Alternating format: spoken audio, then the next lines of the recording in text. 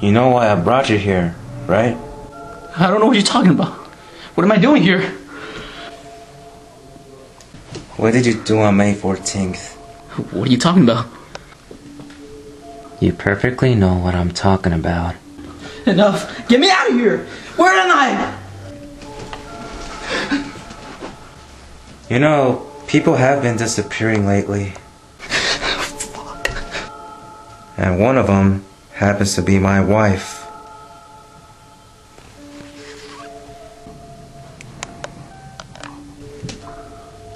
Do you recognize her? No, man. I've never seen her in my life. Just get me out of here. I don't know nothing. Can't believe how many times I heard that answer before. Where is she? It's better for you to remember it, because your life depends on it. I remember. I met her once at the park. She said her name was Elizabeth. Good. Now let's have some real fun. Let's play a little game. It's called You Take Hits from This Fucking Hammer and You Give Me Answers. In short, give and take.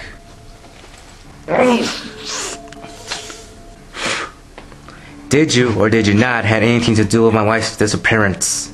Yeah, but I did it for the money. Fuck. Okay, second question.